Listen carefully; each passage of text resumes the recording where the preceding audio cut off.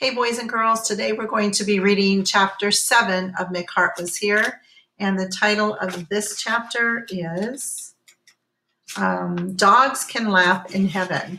So if you'd like to follow along with me, please go to Google Classroom and pull up your electronic copy of Mick Harte Was Here. Okay, and let's go ahead and begin. Dogs Can Laugh in Heaven.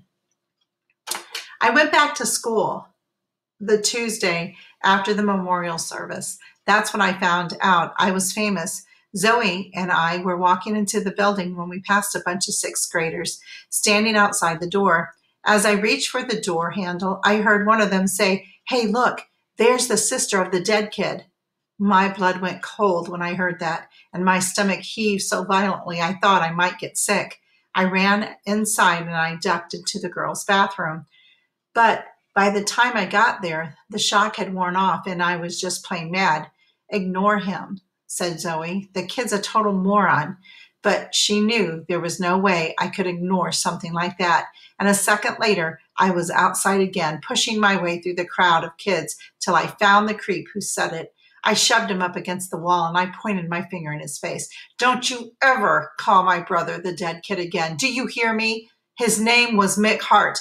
And from now on, if you want to talk about him, which you're not even fit to do, you are to use his name. You got that, creep? Do you have that?" When Zoe pulled me away, I was shaking so hard I couldn't stop. I didn't care, though. It was right for me to do that, and I'd do it again. I swear to God I would. I wasn't sure what to expect when I went to my first class. In the back of my mind, I suppose I thought it would be a little like the memorial service. People would come up and say they were sorry and all, and then I'd say thanks or something equally stupid, but we'd get through it. Only it turned out it was a lot easier than I imagined because nothing happened at all. That is, unless you count how quiet the room got when I walked in and how everyone pretended they weren't really looking at me when the whole time they were plainly sneaking peeks as I walked to my desk, all except Elaine Fentendorf. That is, Elaine turned right around in her chair and followed me straight to my seat. I stared at her until she turned back. "Don't ever get into a staring contest with me, by the way. You'll never win." Elaine Fentendorf knows that now. She was in 3 of my morning classes, and I stared her down in every one of them. Just for the record, though, by lunchtime, not one single person had come up to me to say they were sorry. No one had even said Mick's name. They're not trying to be mean, Phoebe. They just don't know what to say, Zoe told me. I tried to shrug it off. "Yeah, well, no big deal," I said. But when we sat down to eat, my so-called real friends waved from the other end of the lunch table and quickly looked away. I finally lost it. I glared at them like you wouldn't believe. "I'm not going to go nuts if you talk about him, you know. What's wrong with you guys anyway? Didn't you go to grief counseling? Zoe said that you were there, but you must not have been listening, because we're all supposed to be saying Mick's name, remember?" Kara Cook looked totally mortified. "Yeah, but we just weren't sure if we should or not, Phoebe. I mean, we didn't want to make you feel worse or anything." "Yeah, right. Like that was even possible." Then, all at once, Lindy Nelson sort of lunged for my hand and squeezed it way too tight. And Amy Leitner blurted out something incredibly stupid about how her mother said to say hi to my mother. I pretty much learned my lesson after that. I didn't force them to talk anymore. Mostly, I just sat there staring at my hoagie while the 3 of them crammed their lunches down their throats so they could get the heck away from me. Their mouths were still full when they took their trays back.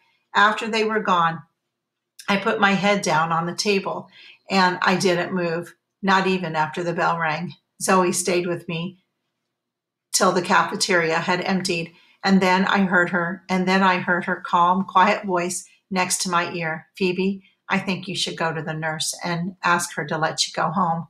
I nodded blankly and I stood up. "Zoe, walked me to the hall. I never made it all the way to the nurse, though. To get to her office, you have to go through the main reception area. And Mrs. Berryhill was there. As soon as she saw me, she put her arms around me and stared me through her door. It's too bad she didn't have a clue about the kind of mood I was in.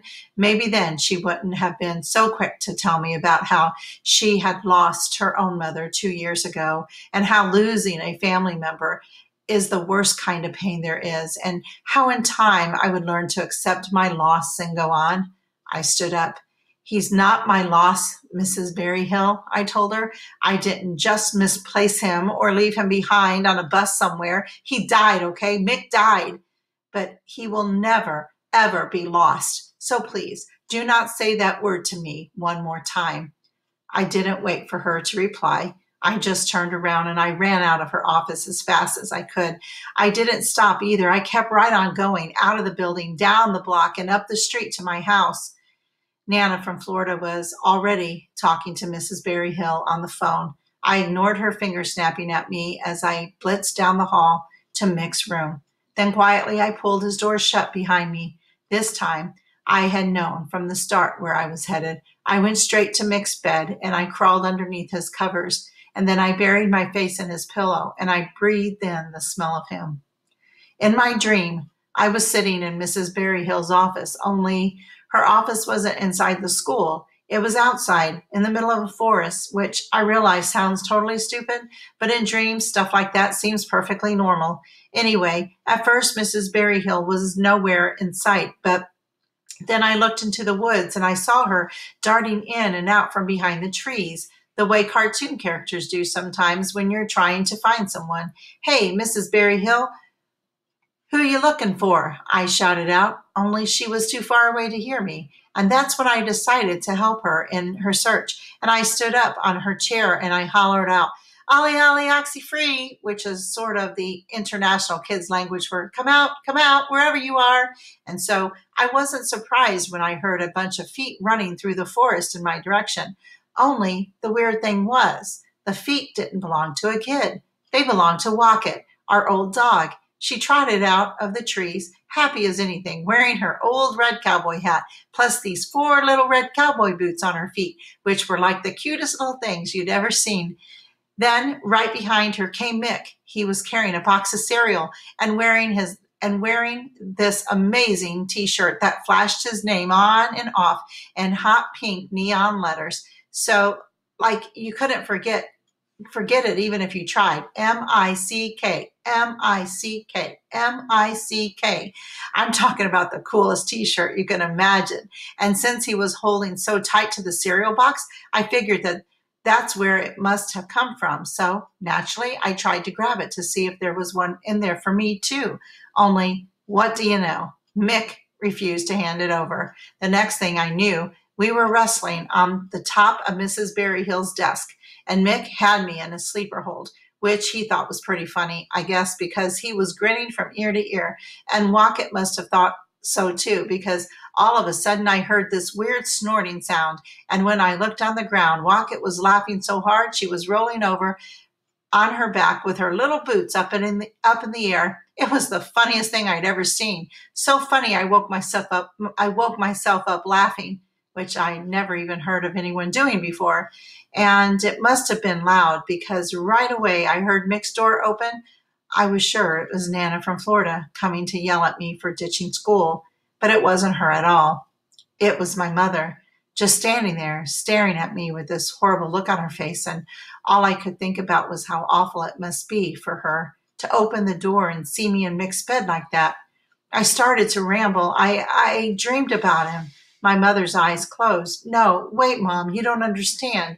It was a good dream. It was a funny dream. Wocket was in it too, and so was Mrs. Berryhill. I think that's because when I saw her today, she kept calling Mick my loss. But you see, he's never going to be lost, Mom. I swear to God he's not, because Zoe and I sort of figured out that he's everywhere now. And if you're everywhere, then you can't be lost. Mom's face softened a little. In my dreams, we were fighting and wrestling around and stuff, but it's okay to remember that we were used to fight, don't you think? I mean, Mick would probably hate it if we tried to turn him into some perfect little angel or something, because after all, he did put a lot of effort into annoying us sometimes, you know.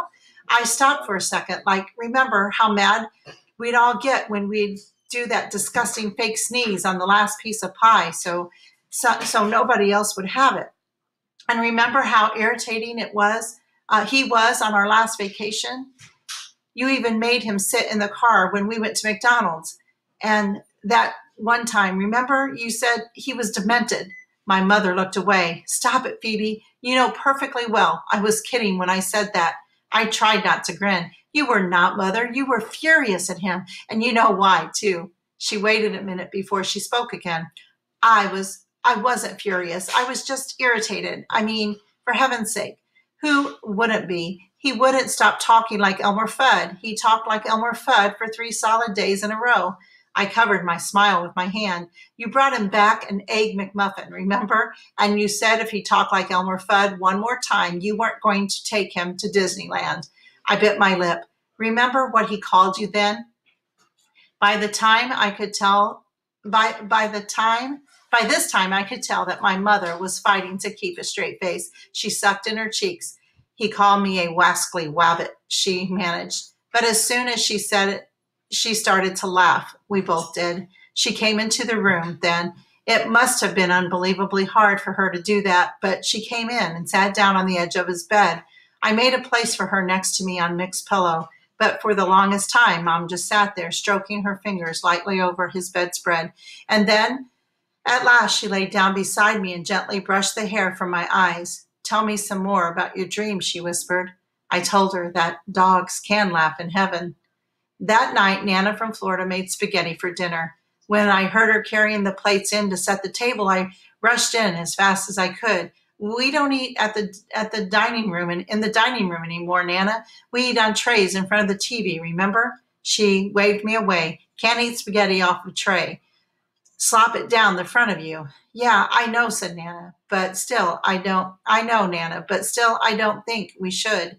My grandmother's arms flew into the air. Shoo, skedaddle, scat, she said. Nana from Florida has cats. It explains a lot.